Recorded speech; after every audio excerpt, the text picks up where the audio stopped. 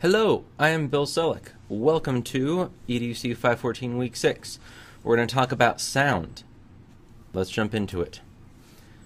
When you see the word audience, usually what you think about is people that kind of sit and watch something. We've talked about lighting and how video really just is lighting. Video is light.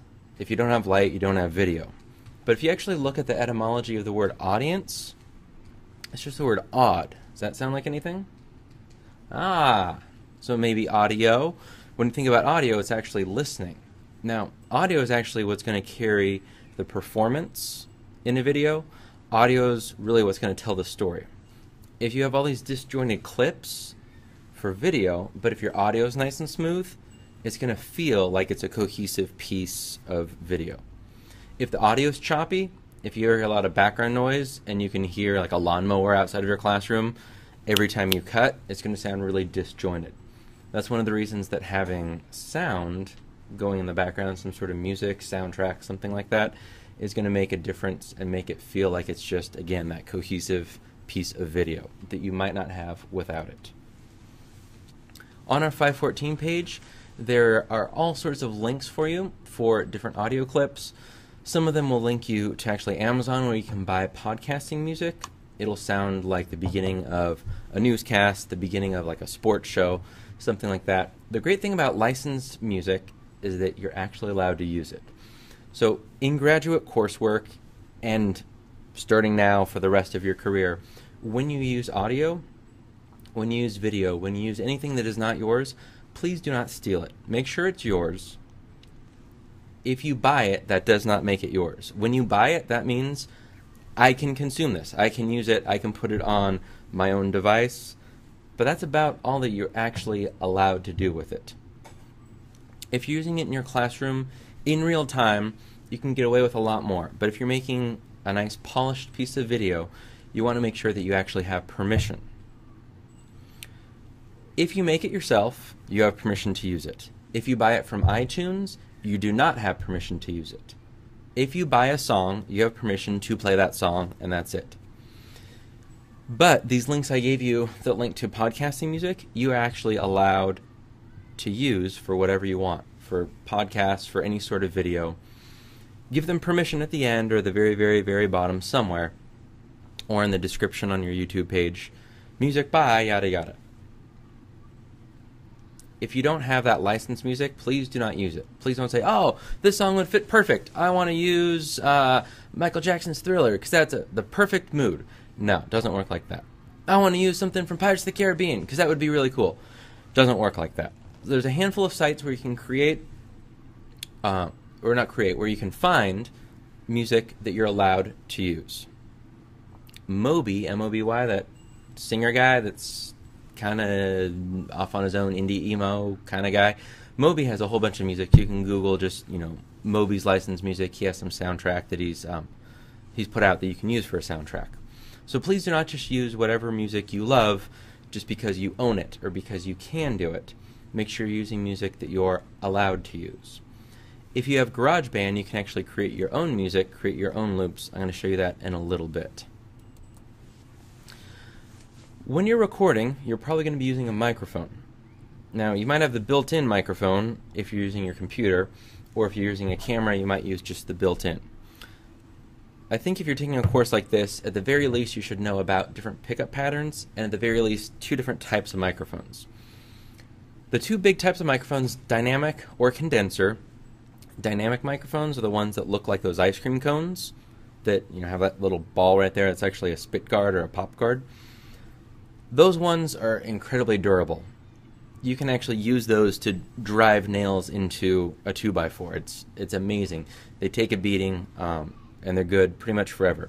The way dynamic microphones work is there's actually a magnet in the middle and then another magnet surrounding it. When you talk into it or when it picks up any sort of sound pressure, that diaphragm on the top is connected to one piece of magnet. That's what they're called. So one magnet actually pushes against the other. Then that change in magnetism is what's translated through the cable. That's transferred to electronic information. Then that passes into a sound system.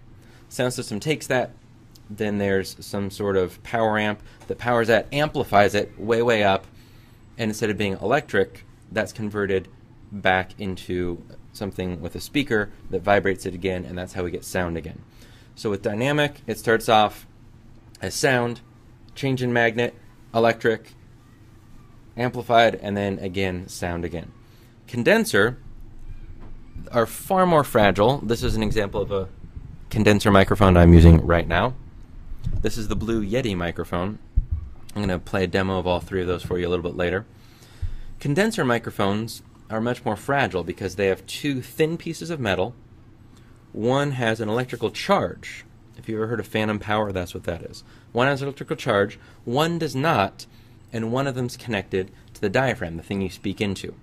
So when you speak, or when there's any sort of sound pressure, it's going to barely push on that, and because it's so sensitive, one's charged, one isn't, is that change in electrical impulse, basically, that gets transferred into the cable, stays electric, then goes into the sound system, gets amplified through the power amp, and then the speaker has that diaphragm again that vibrates, and that's how we get sound on the other end. Condenser microphones, as you can hear if I get much closer to this microphone, pick up all those nuances. You can't even hear my fingers. Dynamics are much more rugged. You're going to see them live because they can withstand all sorts of damage and torture like in a cafeteria. Dynamics is going to kind of smooth it out more, but condenser is going to get all those details. Second part, the pickup patterns. I'm going to just point to this and show you, so it might sound a little bit funny for you on this end. So if I turn it sideways, one pickup pattern is cardioid, shaped like a heart. So it's going to pick up what's immediately in front of it, but not what's behind it. So if you look at it this way, it's going to pick up all of this and not much of this. I'm actually on the side, so you're not going to hear it as well as if I turn it and I'm directly in front of it. That's a cardioid pattern. This microphone, the Blue Yeti, actually has several patterns, and if you just click around, you can choose different ones. Another one just has a circle. It doesn't look like a heart. It's omni, so it doesn't matter where you're located around this microphone, it's going to pick it up evenly, which would be great for a meeting, a discussion with a big group if you wanted to screencast that. It would be terrible in a concert because the audience would be as loud as the singer, and audiences are way louder. There's one more that actually is on this microphone that I want to talk about, is bidirectional. It looks like a figure eight, a circle and a circle.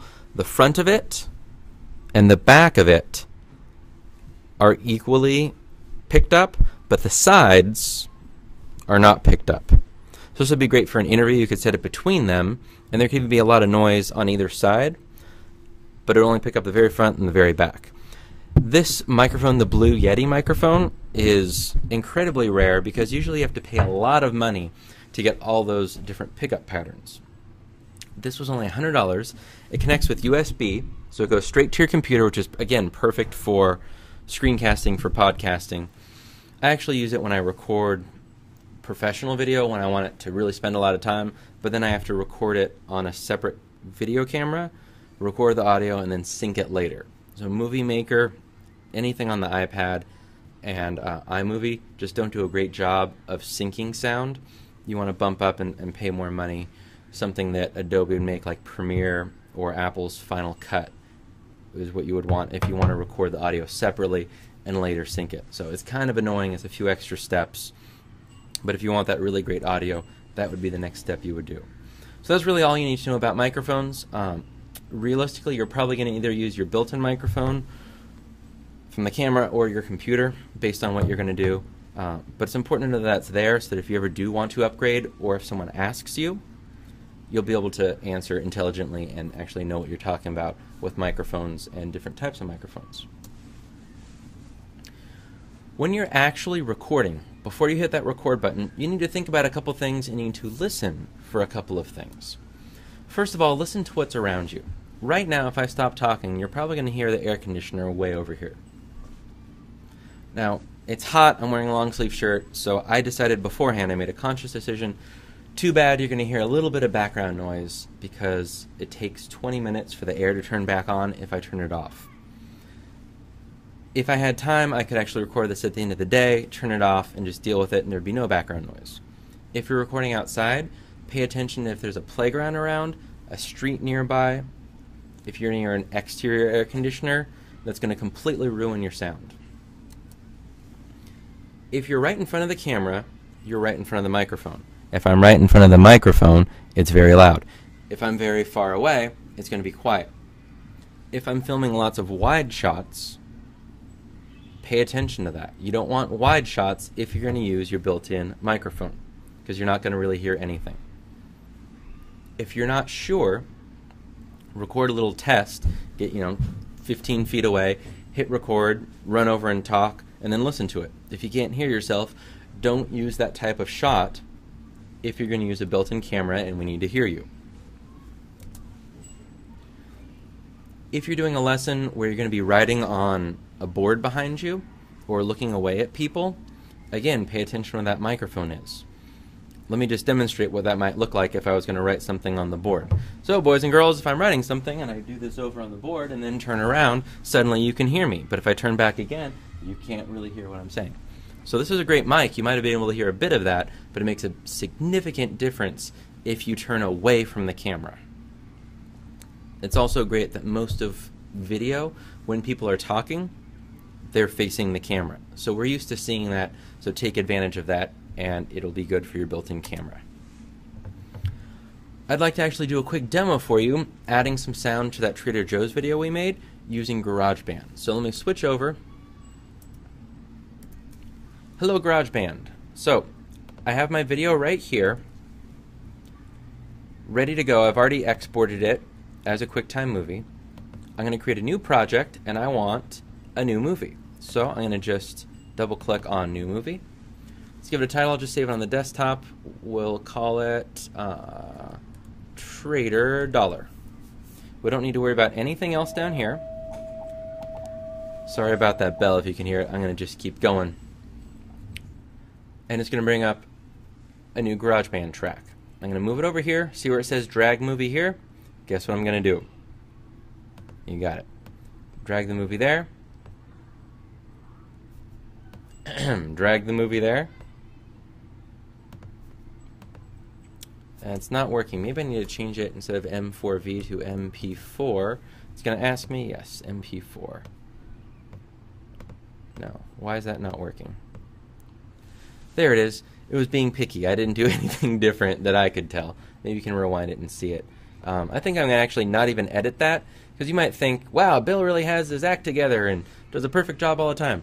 No, sometimes it just works and didn't.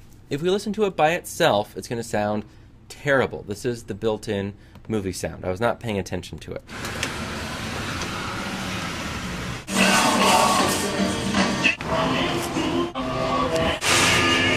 Alright, every cut's incredibly obvious. Let me click on this to pull this out for our preview. When I come back here, it's really obvious when I cut to a different clip.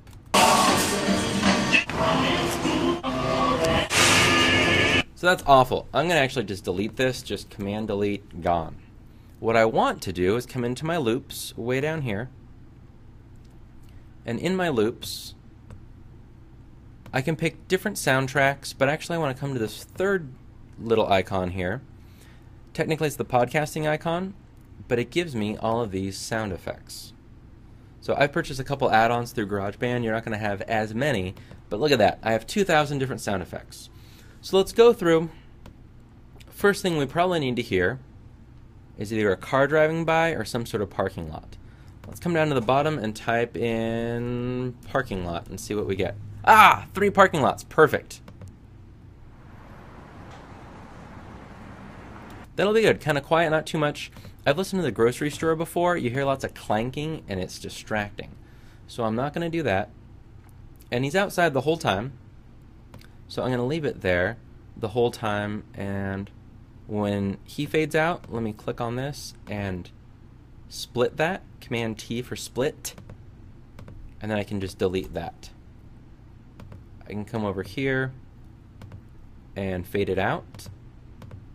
The great thing about video is I can do this pretty quickly, and you can rewind it if you want to see how I faded that out. So let's listen to that audio.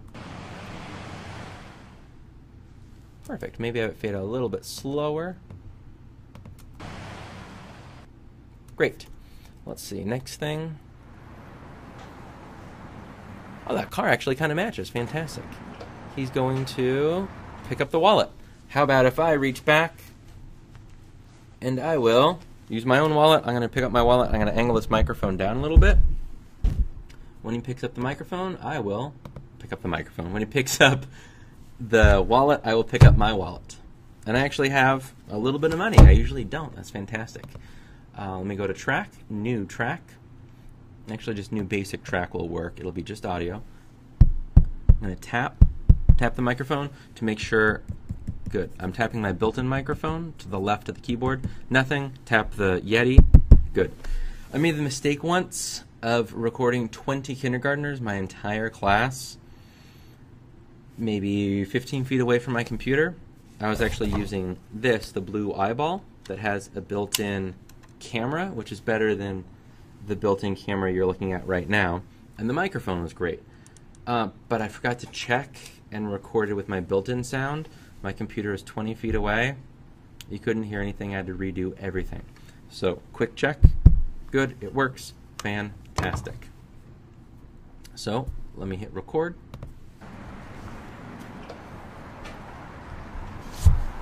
Picks up the wallet. Perfect. Get the idea? I can go through, add all sorts of different sounds. That's really the most important one. If I wanted to add a soundtrack, I could come in here to Jingles, and let's go with Jazz. Sort by time. And how long is that? 20 seconds? Let's just find one that's 20 seconds and drag it in. Have a listen.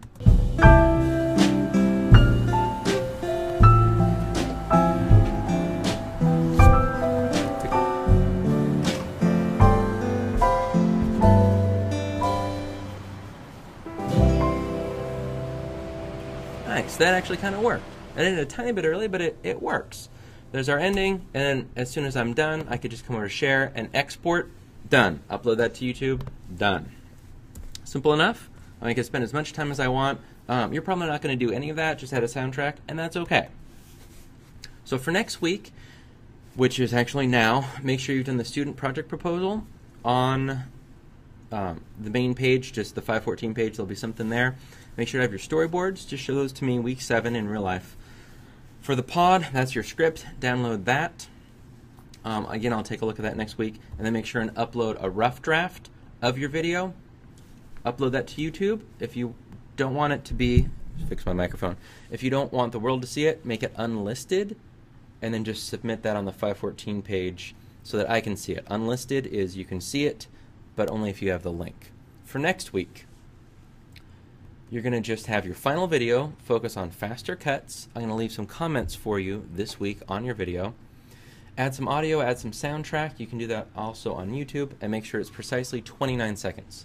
YouTube will sometimes add a second, so if it's 30 seconds, that's okay. So that's a lot of what you need to know about audio. There's some other great videos on the week 6 page. Make sure and listen to those. It extends what I talked about a little bit more. Thanks for listening.